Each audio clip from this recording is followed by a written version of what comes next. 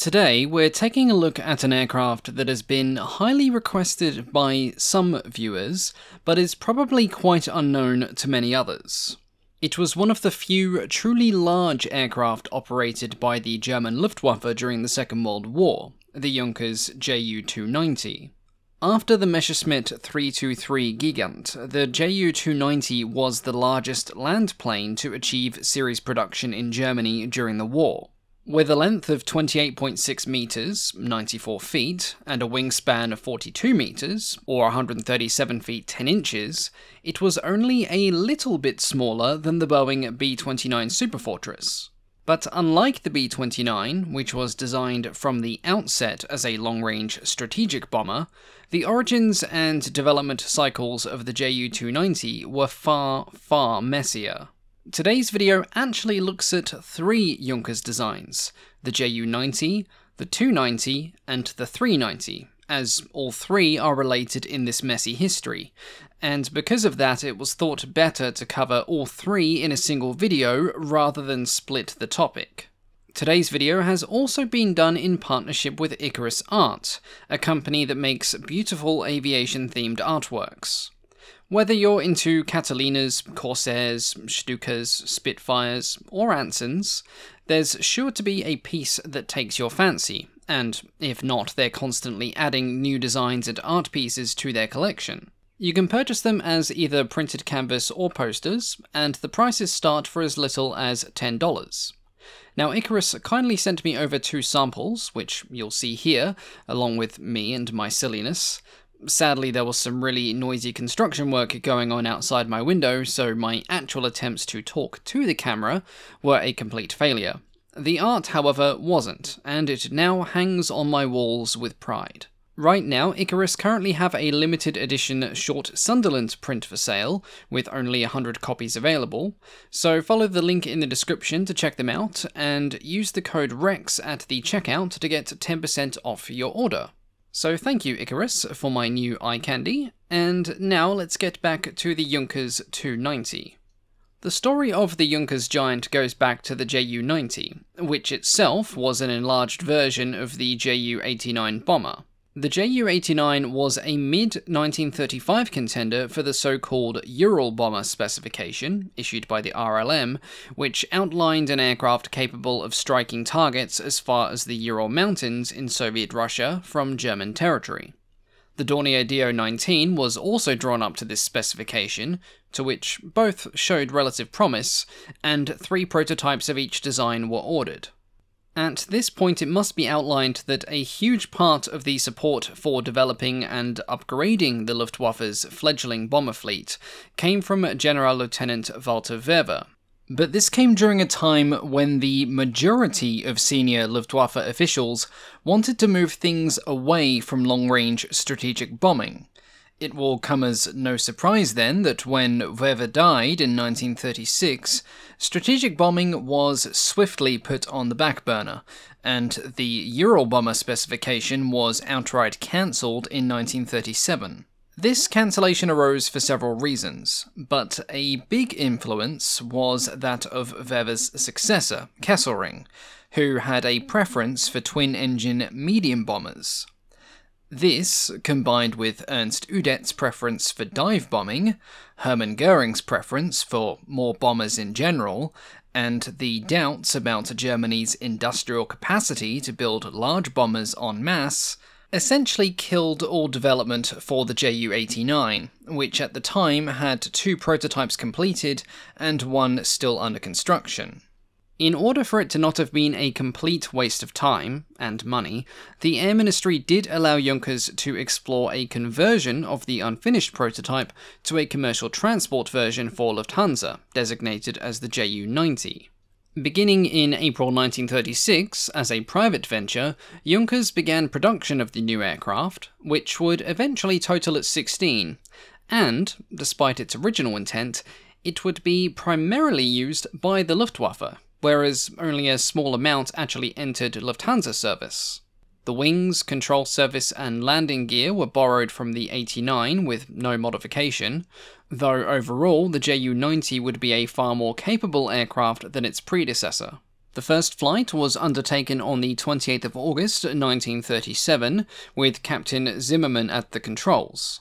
Overall, the flight went surprisingly well, with Zimmermann praising its handling characteristics in virtually all stages of flight, and the only major change resulting from early flights was that the vertical stabilizer was slightly enlarged to improve directional stability. However, it wouldn't be long till the project would take a significant blow.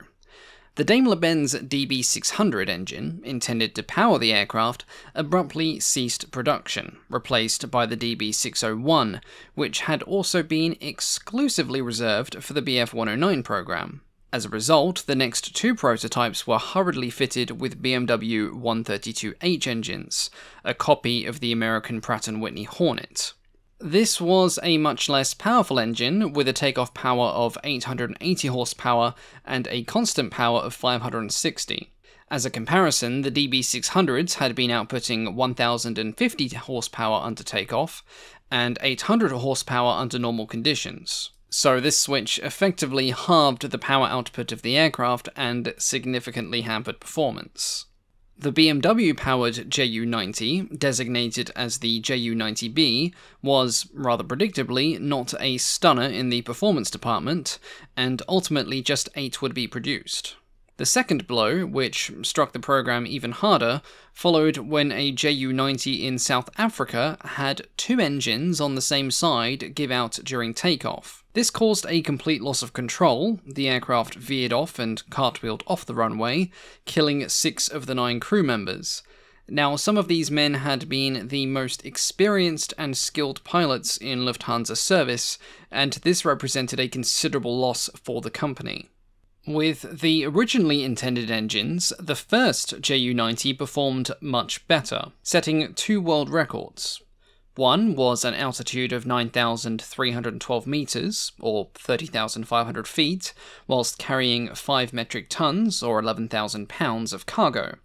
And the other record was at 7,242 meters, or around 23,700 feet, with 10 tons, or 22,000 pounds. These were pretty astonishing numbers for the late 1930s, but with the Daimler-Benz engines out of the question, and the BMW radials clearly not a satisfactory replacement, Junkers turned their gaze elsewhere for a suitable power plant.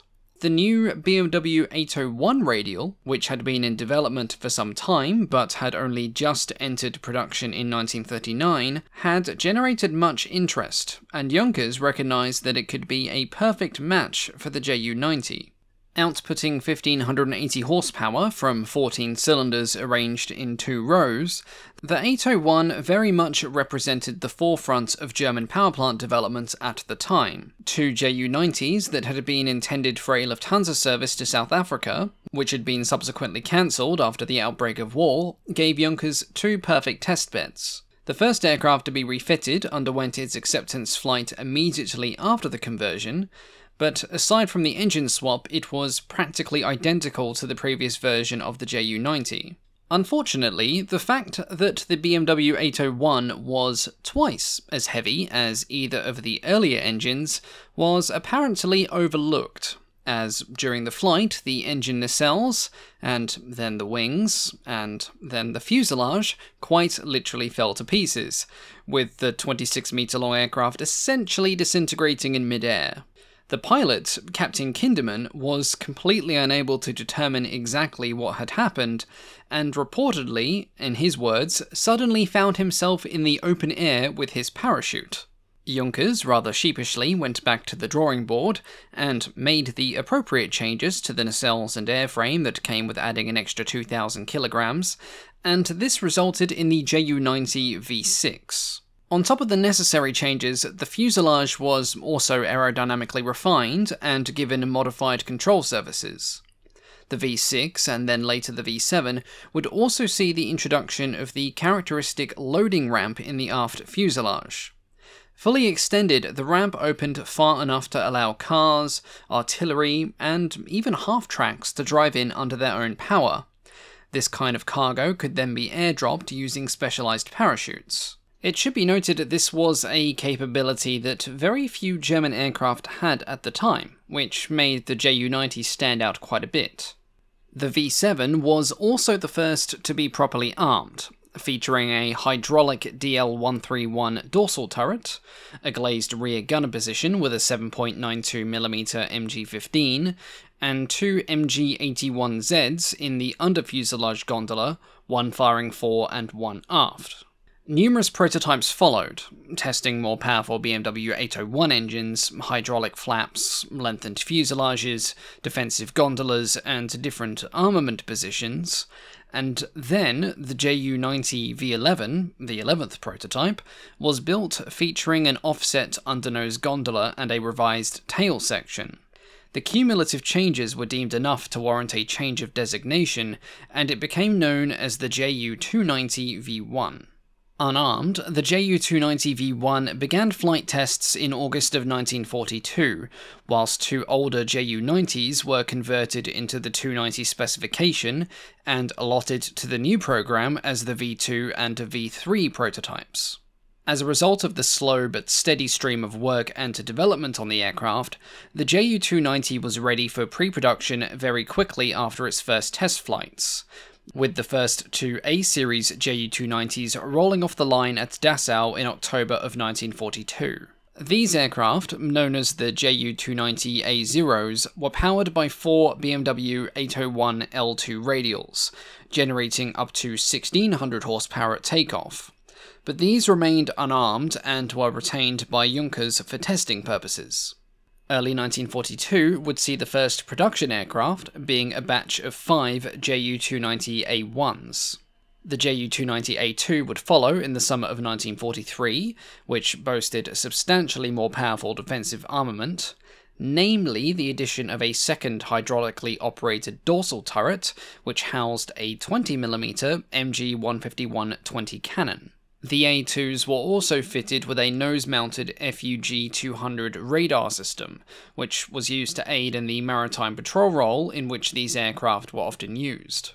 The A3s, following in late 1943, and of which only 5 were built, substituted the rear dorsal turret for a more aerodynamic FW-20 turret. The last two A3s were also re-engined with a BMW 801D1, which offered a marginal performance improvement over the previous L2. Autumn 1943 saw the 290A4, which replaced the forward dorsal turret with a low-drag FW-19 turret, and some refinements to the gondola position as well. The A5 followed in November of the same year, adding self-sealing fuel tanks and significant armour protection for the crew. Out of the 10 produced, the first 9 featured the standard 13mm MG-131s in the waist positions, although the last, work number 0180, replaced these with the far more powerful MG-151-20s. On top of this, airstream spoilers were added to the turrets to deflect turbulent air away from the guns, and 2 more crew members were carried. In March 1944, the first production A5 was once again re-engined with BMW 801TL engines, which featured a lower gear ratio to improve efficiency on larger and heavier aircraft. The A6, of which only 1 was produced, was initially intended to be a personal transport for Hitler himself, featuring cabin pressurization and extra armour for the Führer's personal compartment. This 290 would go on to have the distinction of being the last flyable 290, seeing Spanish service in the post-war period. The A7, intended as a reconnaissance bomber, appeared in the spring of 1944 and featured a new glazed nose, which housed a further MG-151-20 cannon. Racks were re-added from the A5 version under the central fuselage and outboard wings, designed to carry either HS-293, HS-294, Fritz X's, or 3,000 kilograms of general ordnance. This aircraft, of which the Luftwaffe had ordered 25, would see only half of these actually completed, prior to the cancellation of all bomber types in favour of the more urgently needed fighters. The A8, of which only 1 had been produced by the time of the cancellation of all bomber projects, was an exceptionally well-armed aircraft, boasting 4 dorsal turrets, each housing an MG-150-120. Then, the oddly numbered A9 had in fact preceded the A7, 3 examples being produced in January of 1942. These were broadly similar to the A1s, except with a much higher internal fuel capacity, which increased the range up to 8,300 kilometers, or 5,150 miles. The proposed but ultimately non-existent B series were to be a dedicated long-range strategic bomber variant of the 290, complete with a large internal bomb bay and 4 2,000 horsepower BMW 801Es. These aircraft would have had pressurized cockpits and gun turrets, along with the HD-151Z turrets in both of the dorsal positions, which featured a quad 13mm MG-131 layout. At this point, it's also important to briefly touch on the Ju-390. The 390 was a fascinating and distinct development of the 290, which essentially involved bolting on 2 additional engines and enlarging the aircraft to try and increase its huge range even further. Born of a specification calling for a long-range bomber capable of striking New York, the so-called America Bomber program, Junkers was able to quickly throw together the design for the 390, as in many respects it was identical to its smaller brother.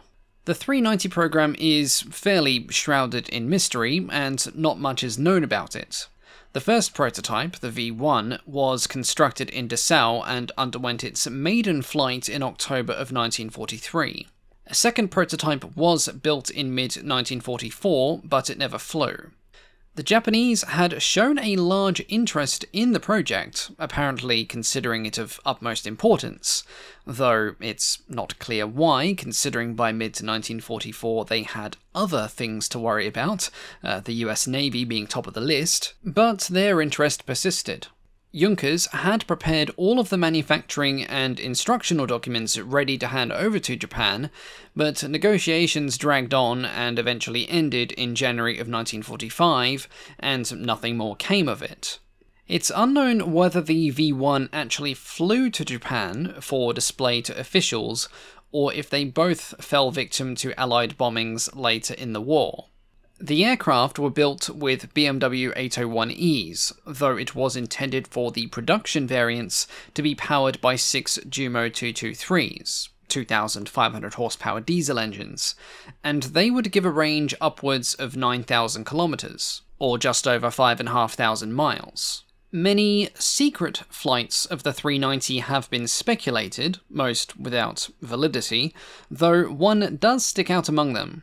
The story of a secret Ju-390 flight to New York dates back to 1955, when the British aviation magazine RAF Flying Review published a report that, early in 1944, 2 Junkers 390s had conducted a transatlantic flight to within 19 kilometers of the New York coast, then returning to France.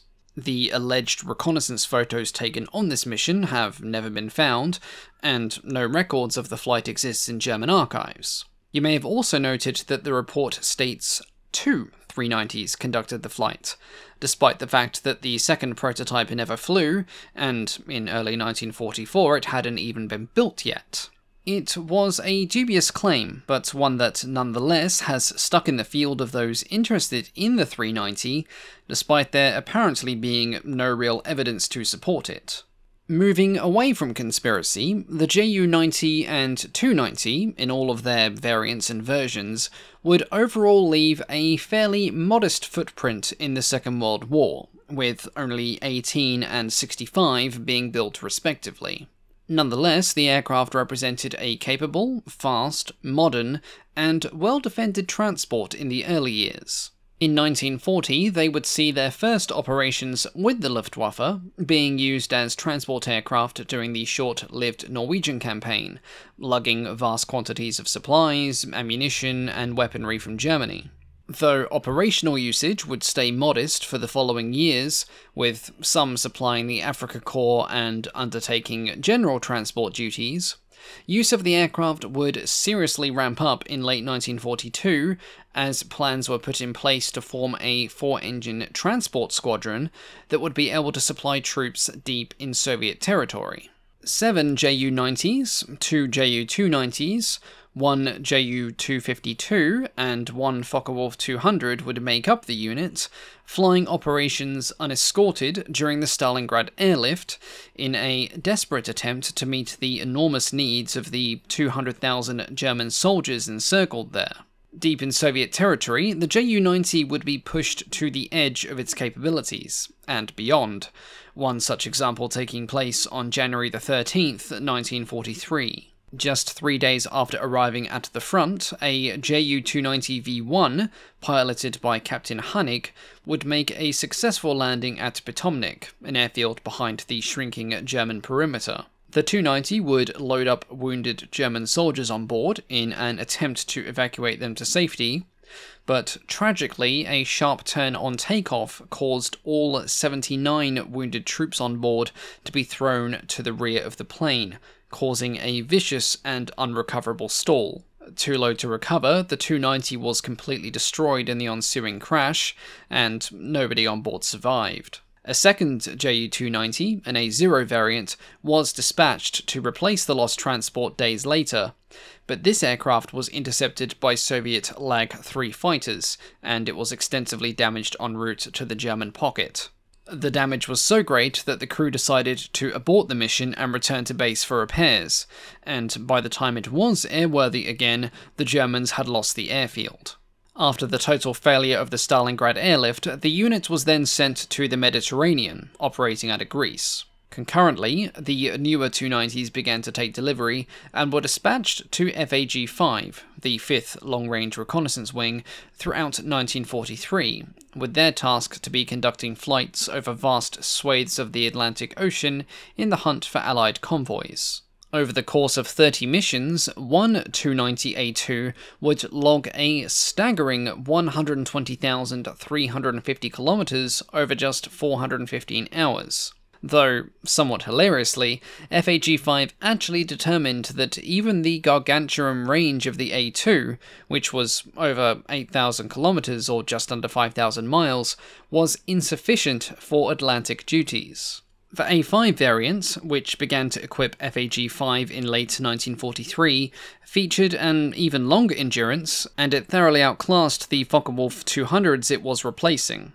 In defensive armament too, the A5 was improved, sporting 4 MG-151-20s and 4 MG-131s. Some of these aircraft with FAG-5 even took delivery of a conversion kit to fit a 30mm Mk103 to the front gondola, with a hydraulic assist for the gunner.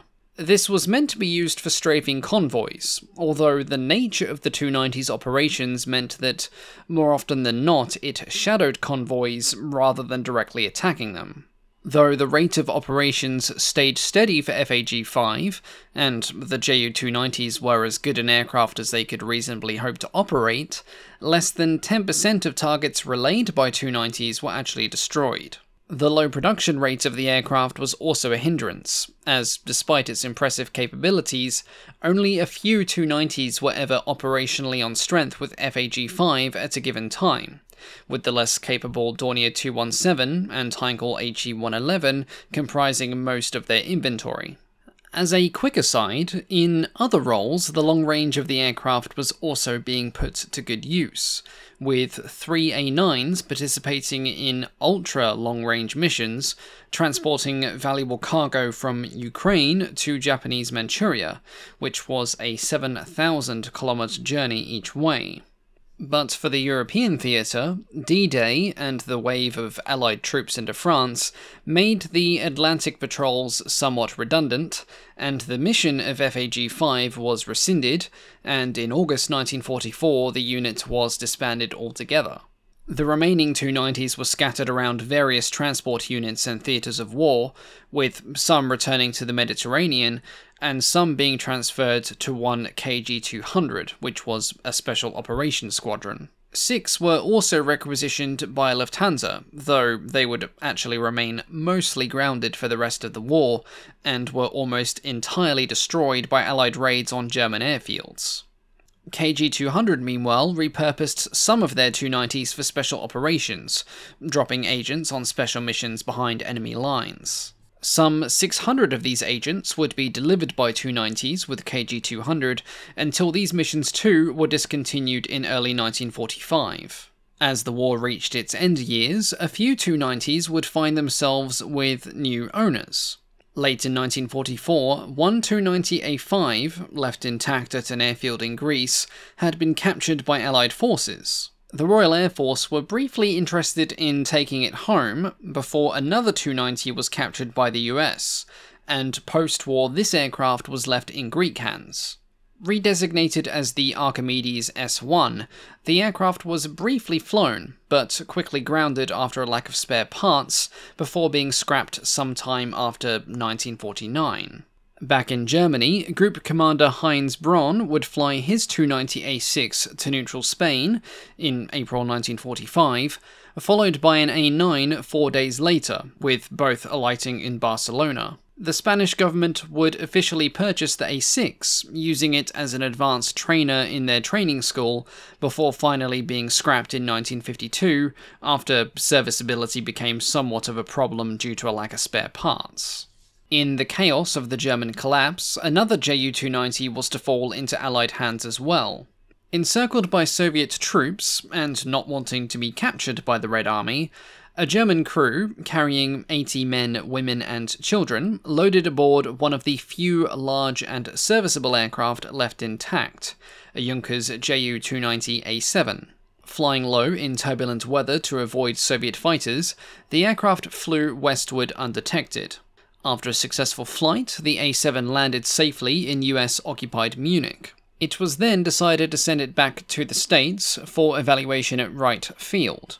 In preparation for the transatlantic flight, the aircraft was given a thorough look-over. The electrics, hydraulics and engines were all inspected carefully by both American and German engineers. The German oil was drained and replaced with a corresponding grade of US oil, and 2 of the BMW engines, which were far more worn out than the other pair, were replaced with 2 newer ones, one of which was discovered at the bottom of a Parisian swimming pool. Flying from western France to Bermuda, and then onto Wright Field, the Junkers underwent its test flights in the autumn of 1945. Unfortunately, at this point, the airframe was not put into a museum, as one might have hoped, but it was cut into test sections and later melted down. One considerable shock came when the aircraft was being disassembled.